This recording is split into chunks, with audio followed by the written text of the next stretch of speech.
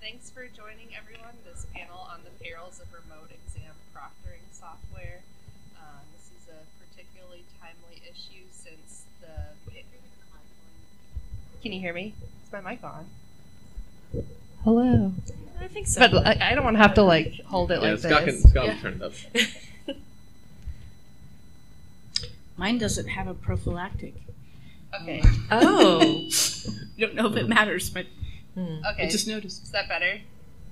Cool. Okay, thanks everyone for joining the Perils of Remote Exam Proctoring Software panel.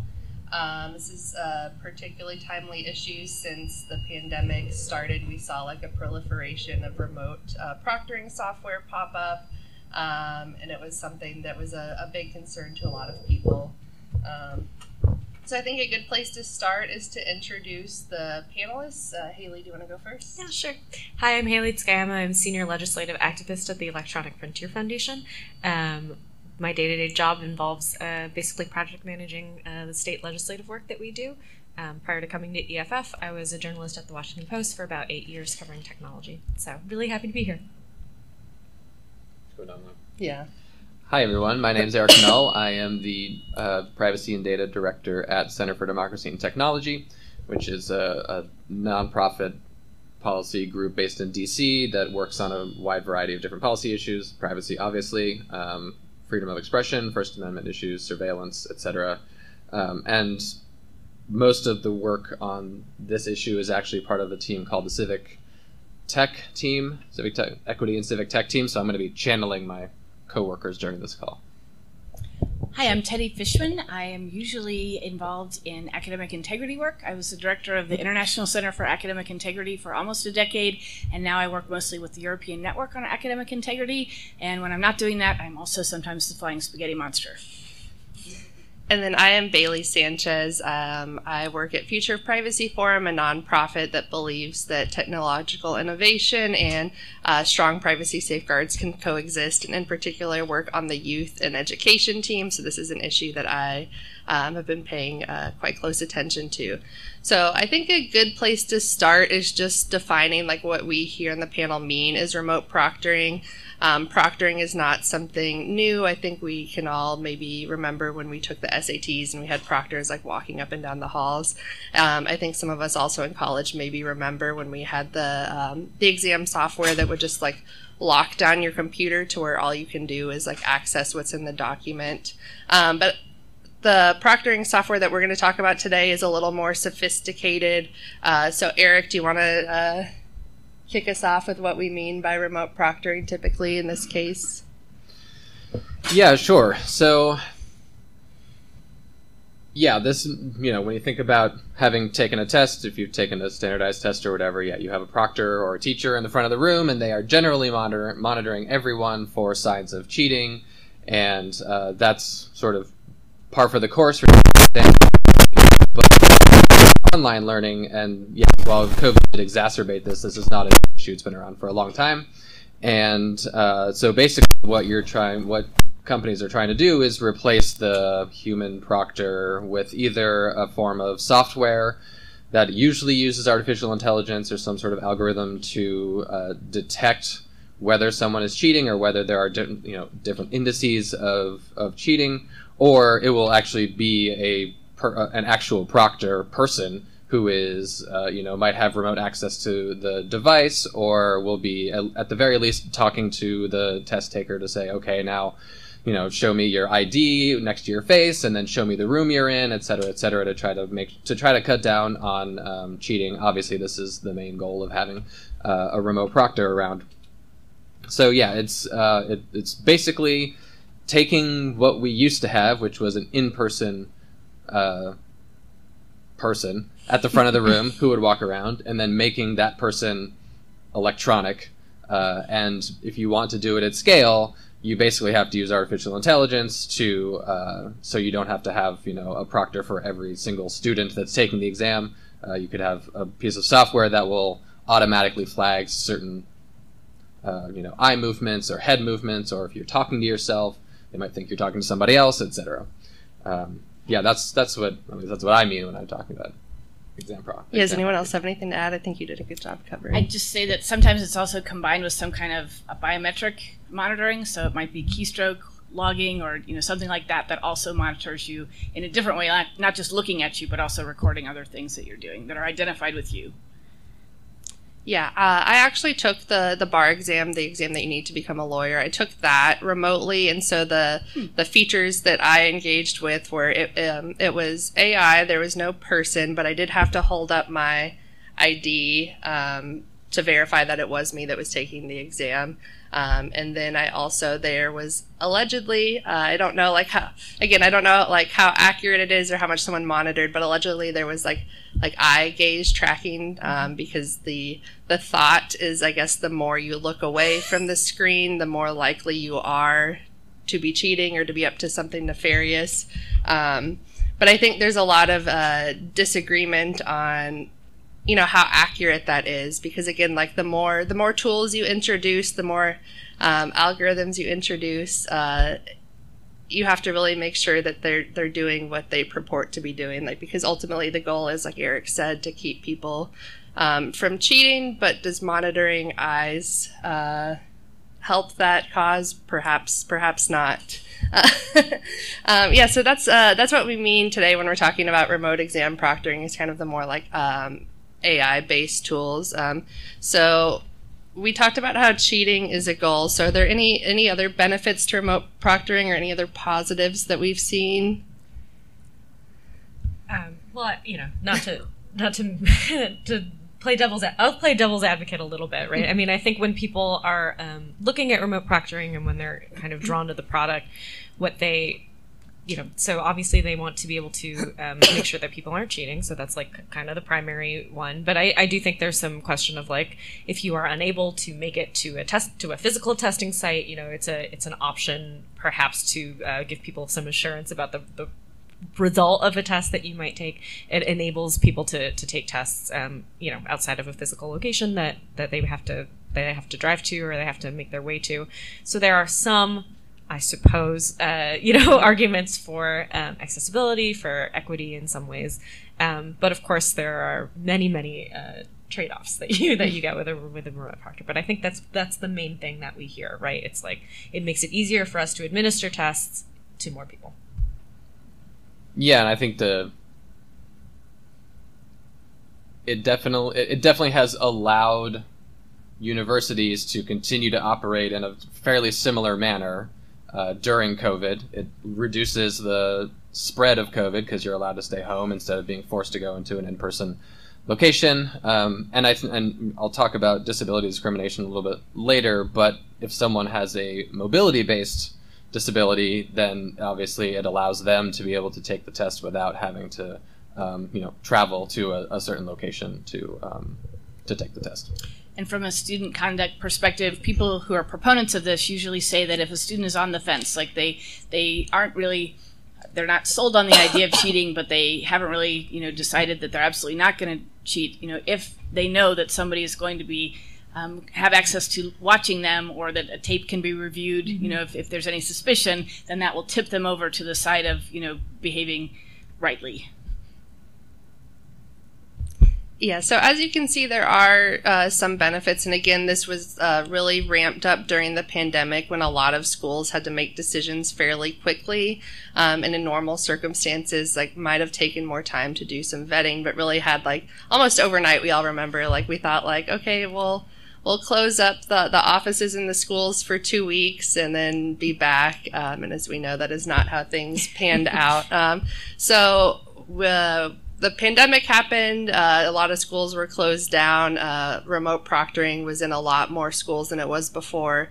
What problems or risks have we seen in the last couple of years with remote proctoring? I feel like I should let the lawyers go first, but the first one that comes to mind for me as somebody who works with educators is just the possibility of things that should be private because they're in the student's own room, just not only being seen, but also being recorded, right?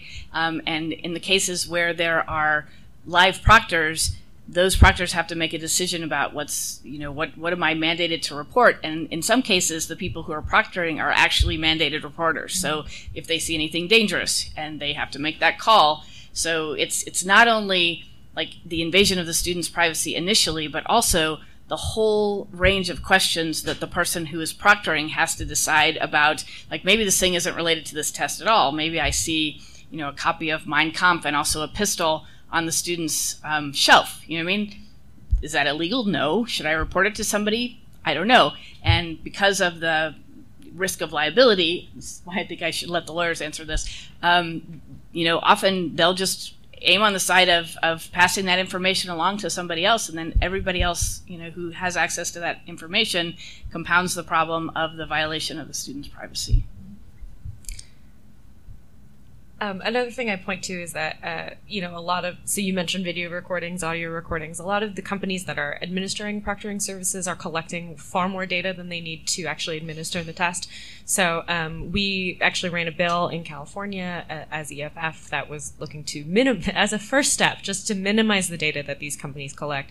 And we heard from students who said, yeah, they asked for, health information, they asked for immigration status, they asked for all kinds of things, ostensibly for verification, so that you are, they can say that they can be assured that you are who you say you are, but that's really far more information than they need, and then there are no real limits on what they could do with that information. So that is another big risk for me. Yeah, and directly related to that, so the Ogletree case, which we'll talk about soon, there was a case in Ohio that came out, I think, last week or 2 weeks ago, that said that a public university requiring a search, or not even requiring, but implementing a search of a student's room before a test was an unconstitutional search under the Fourth Amendment.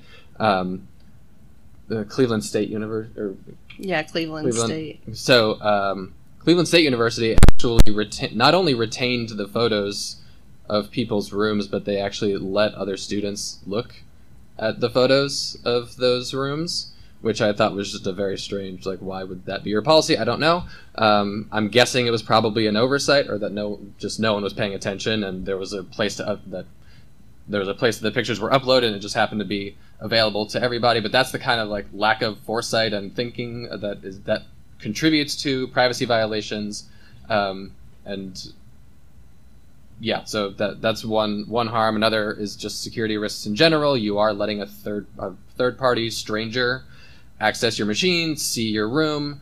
If there's any private materials in your room, that you're supposed to secure everything in your room, and so you don't accidentally give away your tax information, which was also in the Ogletree case. But if you make a mistake and you don't do that, then that information is just available for other people to see, apparently. Did you want to come up to the mic if you had a question? I recall this is actually an elementary school. There was a student that was participating in class, and he had a toy gun in his room, and they disciplined him because that was deemed a violation of the school's zero tolerance weapons policy, because he had a toy gun in his own room, which was visible on camera. Yeah, so the my organization, CET, just recently put out a report on why am I blanking on it? Because I haven't had enough coffee. I have it here. Oh, maybe I don't. Anyway, on basically student monitoring, and found that it was an extensive survey of educators, and it found that kind of monitoring of student activity was more often used to discipline students than to keep them safe. And so that's the kind of thing that oh, you saw a toy gun in the room, we're going to discipline you for that, instead of actually trying to use the technology to keep kids safe. And it seems to me that rights violations tend to multiply each other. When you have one rights violation, it makes another rights violation worse. So in the case of, high school or college students, where you might have a pregnancy test on your bookshelf behind you, now all of a sudden that becomes a reason for you to be suspected of other, crimes now, because, behaviors have been made criminalized that are criminal that weren't criminal before.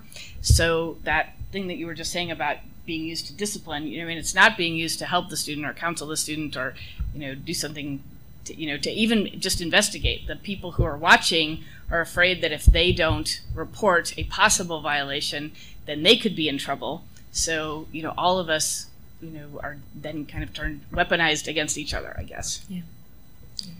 Yeah, so kind of to continue on the conversation of harms that we saw, so we've talked a bit so far about the more invasion of your physical privacy of your space, because you have either an AI-based tool or a human kind of looking into your room and being what some might consider invasive. But I think something that I also saw, there were some stories that the automated tools were not able to identify darker-skinned students in particular. Eric, can you talk a bit about the algorithmic harms and why that might have been the case, that these proctoring tools were not designed with darker skin in mind? Sure. So yeah, we had a panel on algorithms yesterday that I'll try to summarize very quickly. Algorithms are designed by humans, often carry the same biases as humans, and whether you test an algorithm on a representative sample of data or not will inform whether your algorithm is discriminatory. And so we've seen a lot of this happen over the last several years, of examples of, facial recognition not recognizing black people, or just obvious glaring oversights that companies just didn't train their algorithms on a representative data set. One particular area that my organization cares deeply about is disability discrimination. And we actually just published a report earlier this year on the impacts of on disability discrimination in surveillance technologies, and that includes in the education space and includes exam proctoring software. So often what we're worried about in disability discrimination is the chance of a false positive. So if a false positive is essentially the system flags something as you're cheating, or there's something that's raising a flag for the system, but it is actually completely innocuous. And so for people who have disabilities, there's lots of ways that they can trigger those where it's just a complete false positive, like if there's facial tics, if your eyes are, if your eyes move, if you have ADHD or something and you tend to look around a lot, that is a red flag for these AI systems. And for a lot of disabled people, that's just standard, that's just them existing. People who need longer than average bathroom breaks, there will be you'll have a timer set for how long you can take a bathroom break. It might be 30 seconds, it might be 60 seconds, but either way, there's some people need to use the bathroom for longer, and that is sometimes related to disability. And so that's, again, another red flag that the system will note, but is actually just completely normal, and the student is not actually cheating, they just need extra time in the bathroom. People who use screen readers might trigger software that detects speech. So one form of cheating is reading a question, and then somebody near you or in another room or whatever gives you the answer back. So there's speech recognition, and so if you're using a screen reader, then that might trigger that. If you have to take medication at certain times of day and it happens to be during the test and you have to get up and the proctor doesn't let you, or the AI system notes that you got up and then you came back, that's another potential false positive. Or even just reached for something. There's 1,000 reasons why you could be doing any of these things, and one of them is cheating, and the other 999 are just totally normal things that people do every day. Does anyone take a test where they exclusively stare at their screen the entire time? No. And I think the AI tries to build in some leeway, so you have to trigger it enough times to get it reviewed, but it's still no one takes the test and stares at their screen the entire time. It's bad for your eyes, bad for your posture, it's bad for everything. Probably bad for your test taking. It's probably bad for your test taking. Sometimes you look away and think a little bit, and one time out of 1,000 there's going to be something printed on the screen that someone's reading, but otherwise, or on the ceiling that someone's reading, but otherwise it's just it's like the Queen's Gambit, if anyone's seen that show, where she looks at the ceiling and sort of sees everything. That's obviously not every time that happens is someone actually cheating. One specific story we talked about in the report is actually related to disability and race. There was a woman who, I think it was the bar exam, So the facial recognition couldn't see her face, so she had to shine a very bright light in her face to get the system to recognize that she was sitting in front of the screen. And then she ended up getting pretty bad headaches during the test because there was a bright light in her eye for several hours, which would probably give all of us headaches. And so obviously that makes your ability to take or pass a test much, much harder.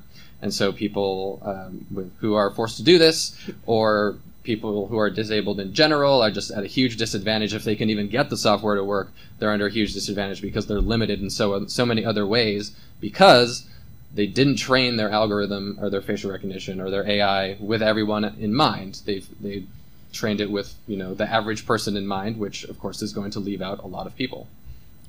Do you know, I don't know if you know offhand, was that the software company that recommended the light in the face, or was that her school? I mean, I don't know if it makes a difference, but just curious. I don't recall. If I can find it. I don't think it said it in the report. Either way, it's not a very thoughtful workaround. Right. Well, and I think, it gets to some other access and equality equity concerns I think I have, because, obviously Eric just outlined a bunch of things that get flagged, right? If you're even a low income student and you don't have dedicated room to study, and so other people might be talking around you, other people might be moving behind you, right? It could get flagged that way if you don't have a reliable internet connection, right? So if it drops occasionally, that could flag some things that could have real consequences for you too. So I think there are a lot of ways in which the software, while maybe perhaps trying to be more equitable, actually also has a lot of equity problems in and of itself. Yeah. When I took the bar exam remotely, it required the stable test connection all throughout. And I was lucky to be in New Hampshire, where it's a very small group of people taking. So it was one person that I was in close communication with that was very understanding. But if I had been in a bigger state where they just didn't have the bandwidth to give us that one-on-one attention, if I lost internet connection at all during the test, I would have been just marked as you didn't complete that section. Mm-hmm. So that is a very real concern, because not everyone in the United States has a good, reliable internet connection. And like Hayley said, I was required to be in an empty room. I didn't have that option at my house to just have a room that was empty, because you don't have a remote testing room in your house. Many of us have just empty rooms in our houses. Yeah, because I didn't have a place to relocate my bed, so I took it at the school. But I was within walking distance to the school, so that was a nice option for me. But some schools had just kind of closed at that point, and students were forced to get hotel rooms, mm-hmm. And so that just adds to the cost. But if you're a college student, you're taking exams on a fairly regular basis, and it's a huge equity issue, which is tough because it's also trying to solve for an equity issue. Yes. Sorry, if you have questions, you want to come up to the mic. Or you can just shout really loud. We can repeat the question too. I was going to say first, hi Scott and Steve. I've been on panels, right? In any event, thank you so much for mentioning the disability aspect. And I'm a university professor, and I'm so glad. I feel a lot better hearing what you guys have said, because I didn't use the remote type. It was called Proctoring. I don't know if I don't know. Brand. Yeah. And I didn't, but my son is, my husband and I have a son who's a junior at the same university, and I was asking him how did it, work for them if he had to do it. And what really concerned me, because my husband is one of these people that looks off, for a while to think, and the idea that it said, it told us they had a training session, so it tracked the eye movements, and I'm going, what? And with the AI, and then even with the person there, they said the students would have to hold up their ID, and then they have to take their cameras and show there was nothing there. Mm-hmm. And in my view, you could put a book at your feet. I mean, really. I mean, change it with your toes. How much is that going to show? So what I did wasn't optimal. It was the best we could do. I was wondering if you guys had touched on Zoom as a breakout room, and in particular for my students with disabilities who had accommodations.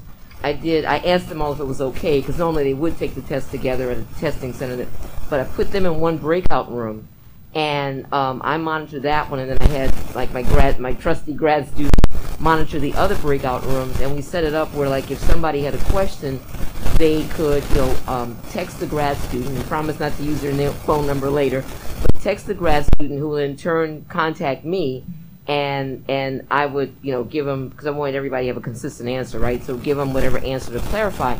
But it was like, for example, I had a woman who had a husband and a couple of kids and lived in a small apartment, and she told me ahead of time, look, my kids may walk behind me and all that, and all these factors are so very real. But having said all that, and forgive me, I came late. I'm sorry. I didn't make it over here as fast as I thought I could. Please don't apologize. Yeah, Con is complicated. Okay.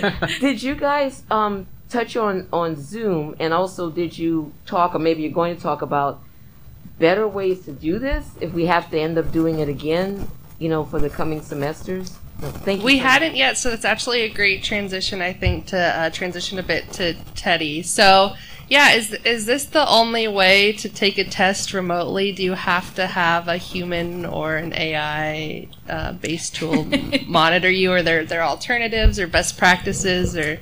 So at the college level, and this is the only level that I can really speak to because I've taught at university myself, and I work with mostly university level teachers, there are so many other options as far as assessment. And the idea that a question and answer format has to be monitored by somebody in order for it to be valid is not just it's not just like bad in terms of privacy, but it's also kind of bad in terms of pedagogy. Like there are very few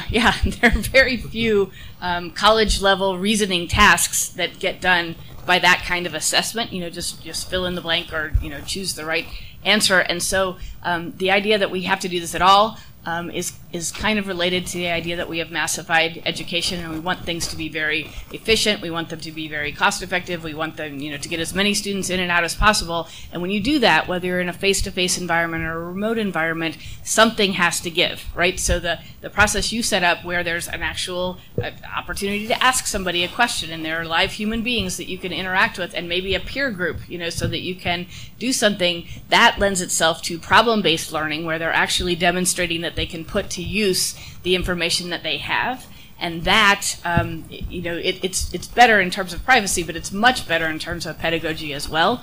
And even if you have to do this kind of question and answer evaluation, there are still alternatives to actually trying to watch somebody do that. And a good one, one that is available to all of us, no matter how many students we have, is the idea that you are going to take this test by yourself. You don't have to be monitored, by anybody watching you, but then you're going to be asked in a live situation to elaborate on a couple of your answers, right? So the student has to prepare for being asked to justify their answers. That is a more effective way of trying to get somebody to learn, because really, even though we're using tests to evaluate, they're also a really good learning tool. Like if the student is preparing for an evaluation that is learning oriented, then they're going to get more out of the class than if they're trying to prepare for a test that is just regurgitation of information or fill in the blank or multiple choice or something like that. So yes, there are so many better ways that are better, not just in terms of privacy, but also in terms of learning.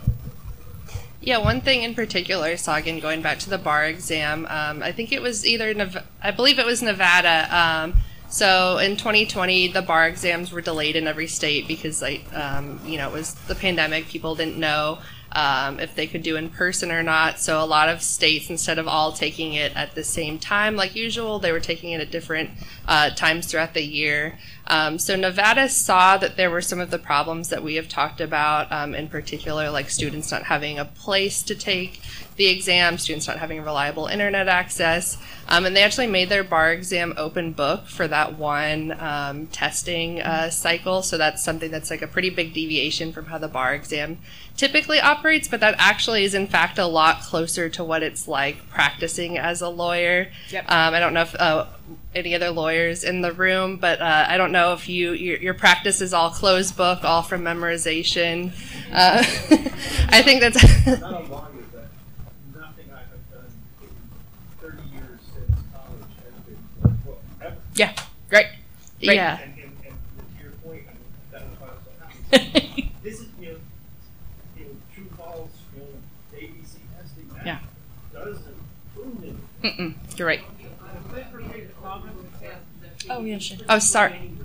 Yeah, well, that's the thing. And if you design what I call an anything goes test, like you can look at another source, you can call a friend, you can do any of the things you can do. Then you have the opportunity to make more creative assessments. If you're an MBA major, somebody can say, okay, given these constraints, how would you design a company, right? And obviously it would have more specifics, it would have more boundaries than that, but then it's up to you to take everything in the world and then answer that question. And as you said, that is going to be more like what you're going to do in real life. Nobody's going to say, you can't call your friend and say, what do you think about these ideas? So, and it's hard, it's more work, and it is absolutely the case that there are some possibilities of introducing cheap, like you could get your friend to do the whole thing for you.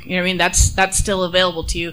But if you have multiple and varied forms of assessment, and especially if you have that live interaction part, like that's really it's not a magic bullet, but it solves a lot of things. If the students know that you might ask them to answer for anything that they have put on the test in an interactive situation with follow-up questions, then they're going to prepare differently. And even if they do have their friend help them, construct this like you might in the real world, if they're responsible for answering why this was the best choice and how it's better than the alternatives and, what kind of market research you did to determine that this is the thing, like they're still going to get the benefit out of all the things that you were trying to teach them with that lesson.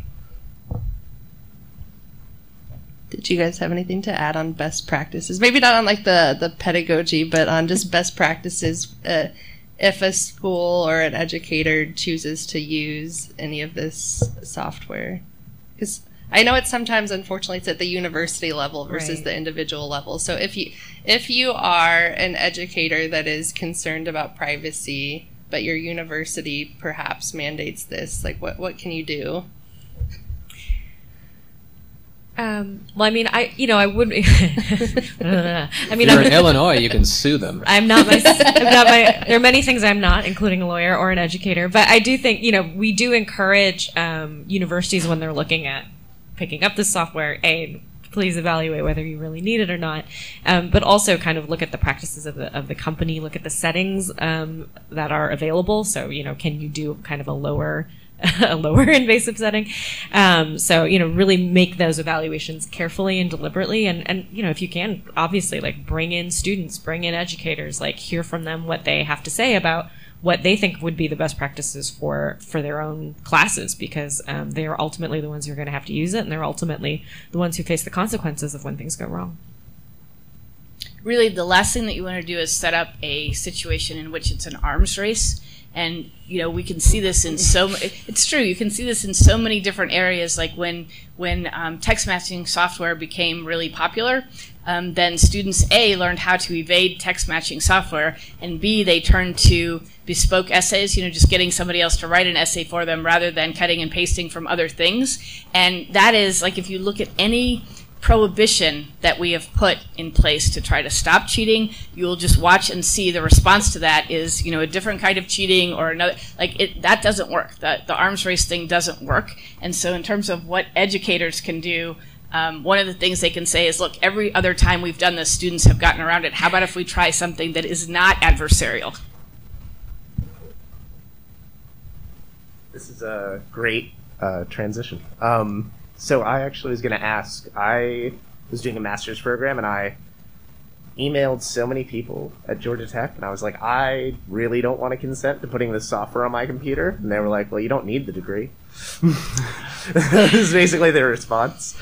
So I started every test by saying into the camera, hi, my understanding is that if you hear sounds, there's a program that flags every instance of this, and that needs to be reviewed manually by a person. So for the next 3.5 hours, I'm going to sing. And I just, like, again, to your point, there are, like, ways you can do this. If you get a class of students, say, hey, everybody, like, put a flashing light in the right corner, and just make random babble sounds. I have ADHD, so it also actually, like, helped me take the test better. Yeah. But it creates such an overload of information and an overload of flags that, like, no company that's organized to, like, do this for profit could possibly employ enough people to, like, review every instance of this. It just would be completely impossible. So, I guess I'd love to hear your thoughts on just other ways people can also do things like that and make the systems useless to hopefully, I guess, create that conversation that you're talking about. Because, you know, as a, like, somebody that was trying to get a master's degree and they're like, yeah, you know, tough shit. Like, I can't imagine what it's like as, like, a high schooler. Like, they don't care at all about Right. Yeah, they your have opinion. to be there. No. So I would love to just hear the panel's thoughts on things that, like, students can do in that situation to get back a little more power. Yeah, I mean, I love the sort of, like malicious I love this. compliance. Yeah, I love this malicious compliance. Yeah, civil Yeah. disobedience approach that you've taken. You know, we have been able to work with. I mean, our interest in legislation around this was certainly started by interest from student groups, right? Who came to us and they were like, "We really don't like this."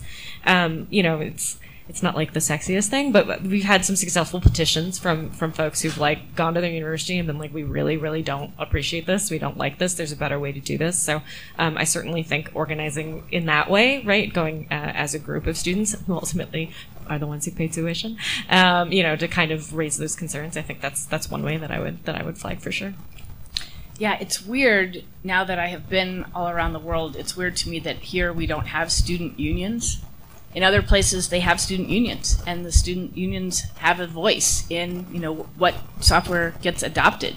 And you correctly point out that these systems, you know, even though the artificial intelligence is complicated, it can be defeated by taking your test in front of a window that has birds outside it. Like, it's just, you know, I mean, it is not equipped to deal with life, to your point about, you know, all the different things that people have going on. Yeah. So there are definitely opportunities for civil disobedience, but to your point, I think the real power comes in banding together and just saying, okay, you know, so you said tough shit, I don't have to get a degree, but now 200 of us in my program, we're not paying next year's tuition unless we don't have to do this. Yeah, and I don't remember which colleges, but I know there were a small handful where students were able to successfully do petitions, successfully kind of like shame their college into abandoning proctoring software. CUNY, I think, was one. Yeah, there were a handful. And then, Eric, to your point, do you want to talk a little bit about a BIPA and some special a special avenue that Illinois students might have? Yeah, so you can always sue your university. Of course, there's lots of risks to that, so I wouldn't necessarily recommend it. But yeah, so there's two ways, I think. The ADA, the American with Disabilities Act, provides some options. If you know, lots of these AI are not are discriminating against people with disabilities, as I discussed. So there's that option. There's also BIPA, which is the Biometric Information Privacy Act, which is in a state law in Illinois, which essentially requires companies generally to get your consent before they collect and process your biometric information, which includes your face and you know, facial mapping.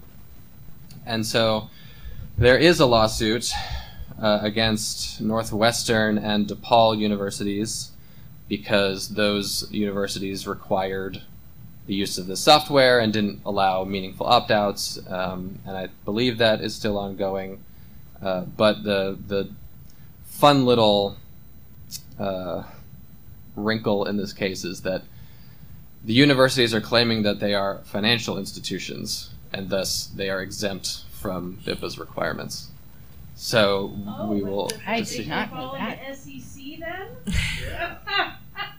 Yeah, we'll see.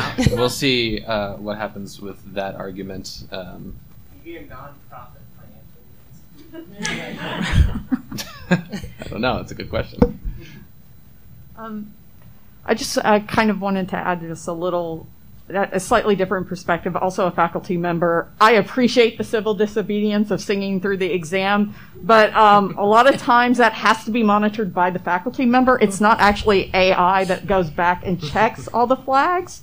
And that actually brings up a conduct issue. If you have a belligerent faculty member, there's usually something in the student code of conduct where if you do something like that, charges could happen. Like, and I wouldn't do that, but, and in fact, I don't use any of these softwares. I think they're terrible, but, this is kind of my concern, is that how much of this could fall into the category conduct, and then conduct standards are different from legal standards, right?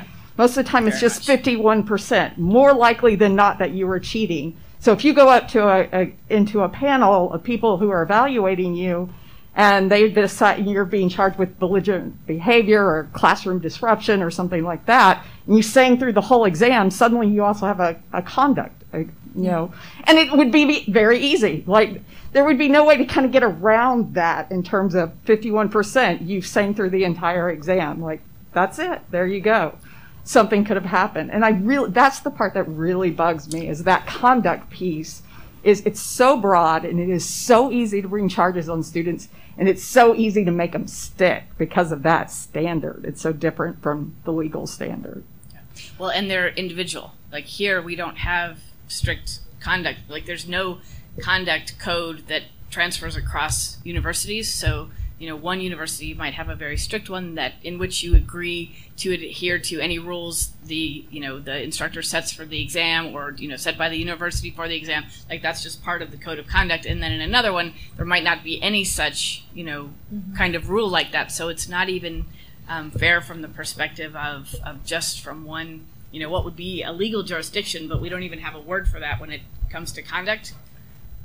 So yeah, it's definitely a concern, and you have probably agreed to adhere to the classroom rules, you know, when you signed your university acceptance papers. It is, I mean, it is another reason that I sort of like encourage people to talk at the institution level, because I do think, I mean, so all the things that you just said, and then also, you know, different age groups are going to have different like feelings of ability to push back, and so, you know, student proctoring already is in a situation where, like, the idea of consent is very hard, right? I mean, they were like, tough. You could just not get your degree. That's not great. And yeah, I mean, obviously with younger students, you know, that's going to be harder to push back. So it is why I would like institutions to think about this at that level more, because I think if you rely on individuals to have to push back, that's a lot of burden on individual students. Individual students and individual instructors. Absolutely. Who also don't have the same levels of power. You know, I mean, if you're session to session staff, you cannot meaningfully push back against that if you want to work there again. 100%. So this isn't necessarily a question so much as a comment, but like with the programs that you have to use in your computer, all computers are also not created equal. Like, I use a Chromebook. And although it's my personal Chromebook, so my school isn't like installing weird school programs on it, but I physically could not use a monitoring software if I had to download it onto my computer, because like any programs made for Chromebook just have so many problems and often don't work at all. I feel like this is a problem with financial differences between students as well, because a Chromebook obviously is like a cheaper option, and if you just have that and not a computer that can run real programs, then you're going to have a lot more trouble trying to do this. And if you live in an area where your school can't give you a school-issued computer, then that is a significant problem with this. Yeah, it makes it to where there's like a cost threshold to even be able to take a test or to participate in your own education. Yeah.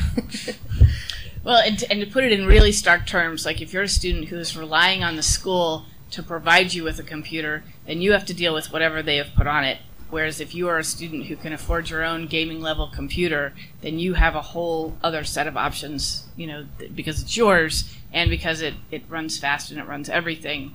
I mean, that difference by itself is really unfair. Yeah, I think student monitoring software could be a whole additional panel. Yeah. So, apologize in advance. This is like a real raw topic for me, because my son came home in the middle of sophomore year. We were living in a small apartment because so I got a very, very up close view of his having to deal with online learning and online testing. and it was not good. It was very bad. But one of the things that really kind of stuck out for me, and I'd like you as a academic integrity, and also maybe the professors, and there seemed to be just this presumption of guilt that you're all cheating. Of course you're cheating. And that was offensive, and it colored, the way that, the settings, the settings they put on the software, the whole look away, eye tracking, and and when you were mentioning, why do we design our tests in a way that they are, first of all, they're prone to be cheated, and that in the second place, they're not really accurate tests of knowledge in the first place. Yeah, not usable knowledge. Right. and maybe, is cheating that pervasive, or is it just the way that... Now you're going to make me give you the bad news. Yeah, okay. Cheating it, like we have done, the Center for Academic Integrity, which, by the way, I'm not the director of anymore, but the Center for Academic Integrity has done about 25 years worth of the same survey, and about a third of students admit to some form of evaluation cheating, so like test cheating or, a significant homework cheating. So, there is definitely a big problem with cheating, and that would take a whole other panel to kind of unpack why there is so much cheating, but a lot of it has to do with the fact that the students don't value the activities that are happening, or it hasn't been explained to them what the expectations are in a way that makes them understand that it's to their benefit to actually not do the thing, right? If you just give me a random role, and I'm part of an academic integrity community, but if you just give me a random rule and there's no reason for it and I think it's stupid, the chances of me adhering to that rule are much less than if I understand and I feel like I'm part of a community, et cetera, et cetera. The problem with cheating is a big problem, but here's the flip side of that makes it so important that we get this stuff right, is that because it is so pervasive, and by the way, that's over a year. So like a third of students admit having done something, between a quarter and a third admit having done some kind of cheating over the past year. So they're not cheating on every single thing. They just might have cheated on one thing in the year. But because it's so pervasive, wherever we focus our attention, we're likely to find it, right? So if, for instance, we have a student who has ADHD, or we have a group of students who have ADHD, and that flags the software, and then we look more closely at them, the chances are we're going to find some cheating there, right? And that confirms our bias that this particular group of students cheats, right? And then we're going to look at them more intensely. We're going to make the algorithm look at them more, right? Because these are human systems that are going to reflect our biases. So if we get this wrong, we're going to find cheating where we look for it, and then we're going to be inspired to look for that more in that particular group. And that's going to be brutally unfair to those students, because the other students who weren't focused in upon might be just as likely to have committed that, but we weren't focusing our attention there. I'm in high school, and I think a lot of these issues with remote test taking and about the power difference between administration and students are kind of compounded on when the students are younger, and so it's just very frustrating to have, even at the university level, at least you're an adult, you can do things. It's very frustrating to not have that kind of power as a 16-year-old, 15-year-old during COVID. Can I ask what type of remote testing environments you experienced, or what features? We just had a lot of Zoom. We had and so I was actually in middle school when the pandemic started, and so in the very beginning of 2020. And so we just had Zoom tests. And also during that time, my computer was terrible. Mm-hmm. And so Zoom and anything else could not run together. So it was just very frustrating, coming from that inability to functionally take tests, and that also being 14, 15 completely interfered with my mental ability to take tests. Mm-hmm. And I was just wondering how are high schoolers being regulated as well as university students?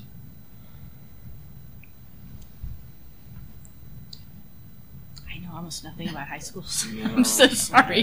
Yeah, I mean, I do know that we see the more like facial recognition based tools less in high school, and it is closer to like the Zoom or like the teacher watching you. But I think that, to his point, there might not be the same like algorithmic harms, but there's the harms on like mental health, because I think that is like somewhat the intention behind some of these tools is that like, you know, you do a room scan, that doesn't necessarily mean that you aren't going to cheat that whole hour. I think it's like somewhat of a mental thing to kind of say like, okay, like we've scared you so much into not cheating, but to his point, that takes away from your ability to focus on the exam, and it kind of just continues to perpetuate the idea that like students are always being watched, always being monitored.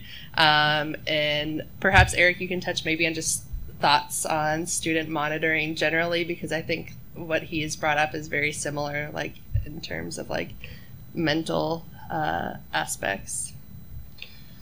Yeah, I mean, taking an exam is always an anxiety-inducing experience. It sucks. And, you know, I've taken my fair share of exams over the years, and they're...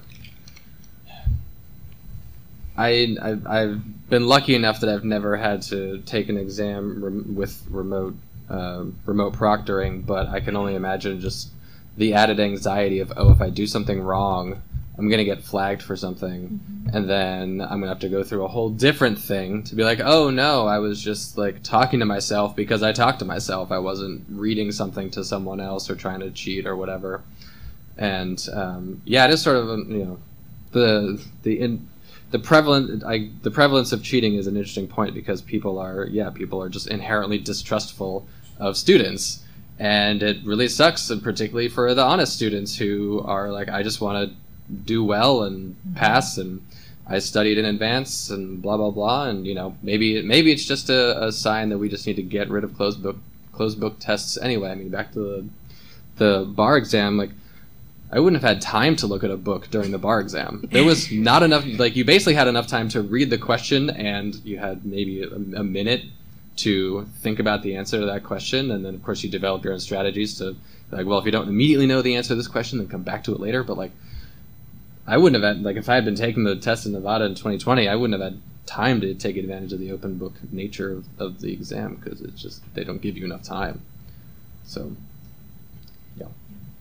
It's not a question, but I just want to commend this young man for being, I don't want to embarrass you, but I mean, at your age, and of all the things you could have come to in grad time, I really think you deserve it. Yeah. Yes, we definitely want to commend our student. But I think that's really cool. You are so ahead of the game in thinking about your future, your serenity, what you can be and what you can contribute, and how people handle and treat you. So I was really confident. You know, don't get in trouble. Don't go. but I just compliment your thought process to point that out. It wasn't just like complaining. It was like, how do I deal with this? I'm sorry, he's turning a little bit red. Well, I am too. For the benefit of the recording, we're really, you know, commending the student questioner who came up and is thinking about this. I think that is one thing that in the legislative work that I am really encouraged by, is that, you know, in terms of like who we're seeing ask for this legislation, it's really coming from students, and it's like very gratifying for me. Yeah, I think we hear a lot like, oh, the younger generation, they don't care about privacy, privacy's dead, blah blah blah, blah, like, you know, all the privacy nihilism stuff that I absolutely hate. And this is one area where, you know, we've really it's been encouraging to see students take the lead to really talk about their own experiences. And so, yeah, please keep doing what you're doing and come back with more of you. Could I tag on to that and just say that also it's not the end of the world that as many students are admitting to cheating in these surveys as they do, because, you know, these ages we're talking about, high school and college especially, are ages when people are supposed to be testing limits, testing boundaries. Like, if they have the idea that cheating doesn't matter and they get in trouble and then they realize, oh, you know, this is important for these reasons, and the school or the instructor, somebody helps explain to them why this is important, that is not the worst thing in the world. You know what I mean? That's it. And people are always, you said nihilism with respect to that. The cheating nihilism, too, like this has been going on forever. Pliny the Elder talked about students using other students' work. Like it's really an age-old problem, and it's not kids these days. It's just like what people do when they're in a new situation and figuring out how to be in that space. It's not the end of the world as long as we, address it and make sure they know why it's important to us, that they actually know the things that our certifications say that they know.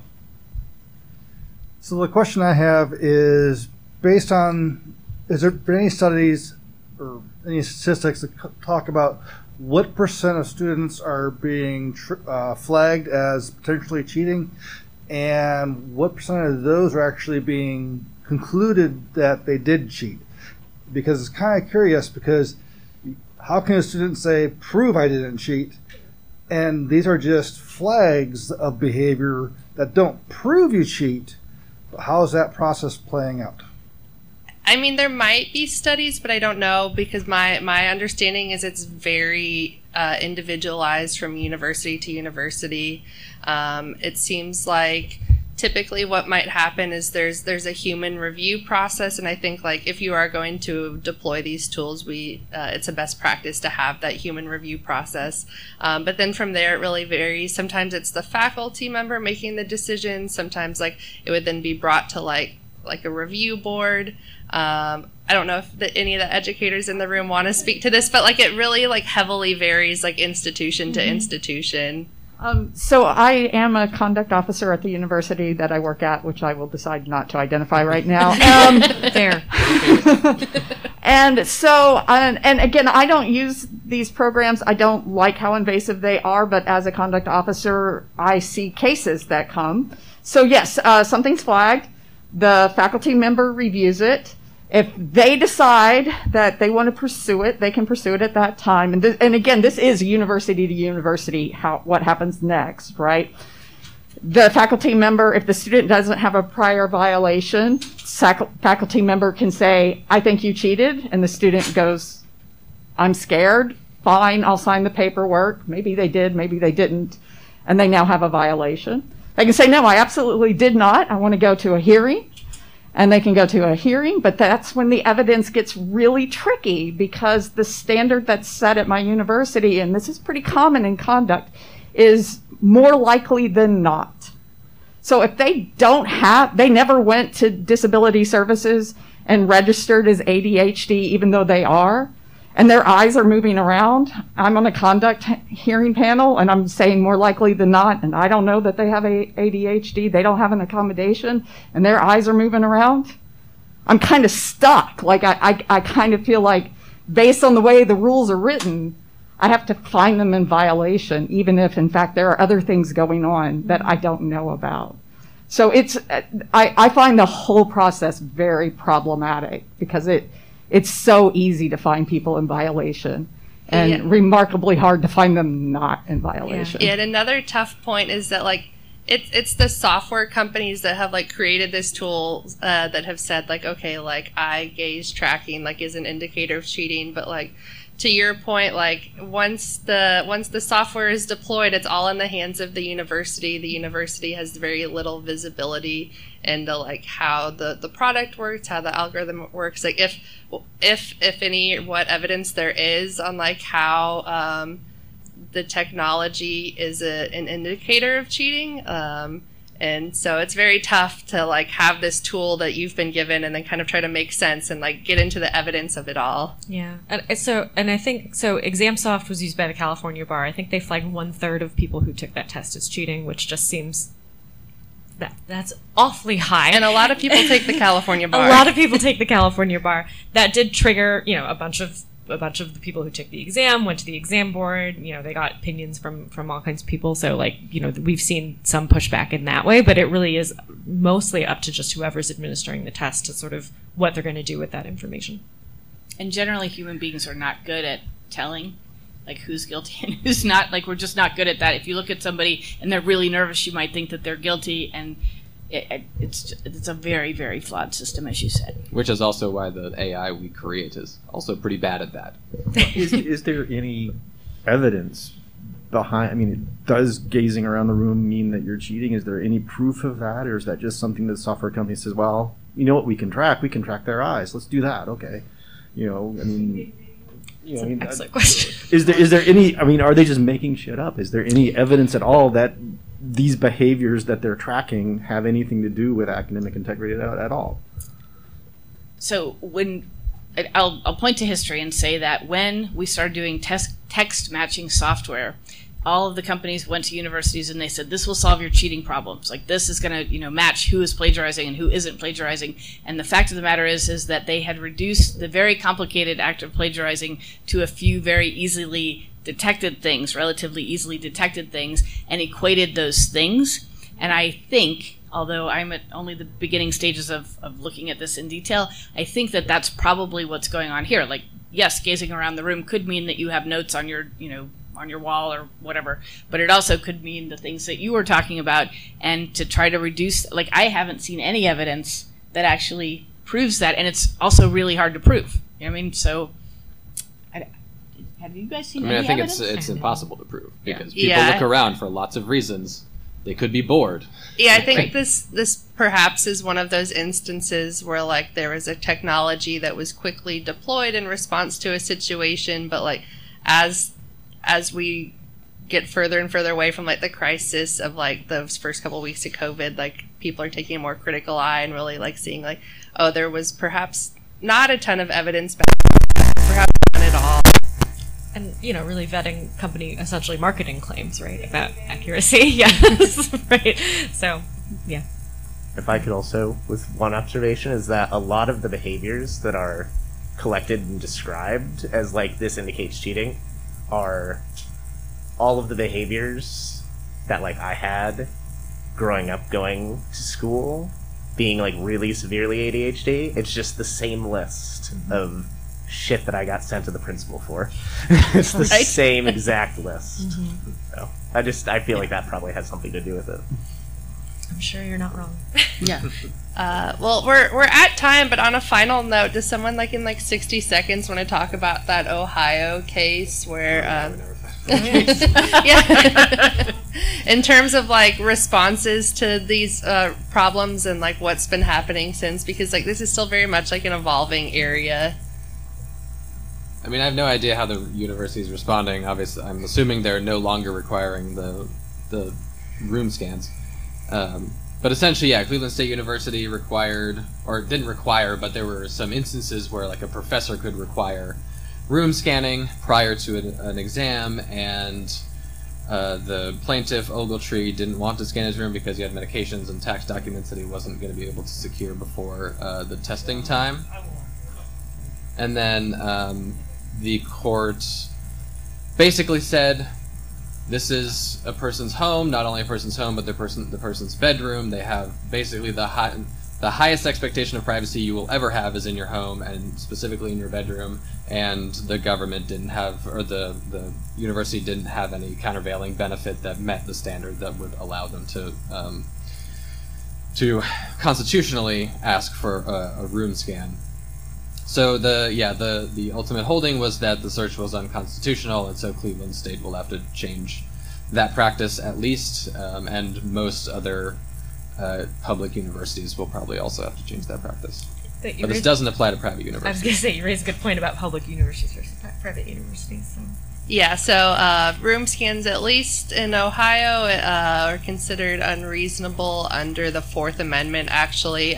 This happened very recently, I believe only like 2 weeks ago, and this is the first, like, very major case that we've seen with remote proctoring. So I think a lot of the people that are following this issue are really waiting to see, like, how this will impact the rest of the country.